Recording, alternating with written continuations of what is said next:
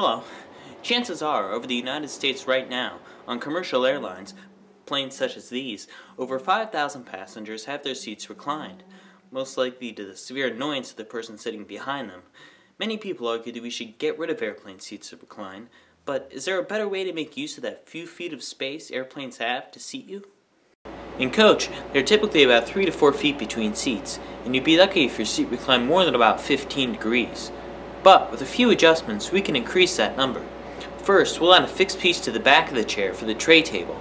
Then, we'll add a few wheels to the bottom of the frame so it can roll forward about 1.5 feet.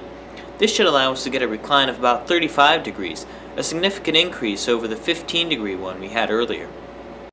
But if everyone just started sliding their seats forward, their legs would get crushed, right? To solve this, we'll take the life jackets, which are normally stored under the seats, and slide them up into the back of the seats, leaving plenty of legroom. All of these modifications should add up to about $60 per seat, which airlines could easily make up for by adding just $1 to the price of each ticket for just 2 months. Sure, it may seem like an irrelevant problem, but if no one fixes the small problems won't be fixed.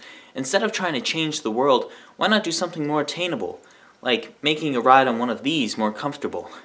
Who knows, maybe as someone reclines on their airplane seat to take a nap, they'll dream up a cure for cancer, or think of a way to end global poverty. You never know. And thanks for watching.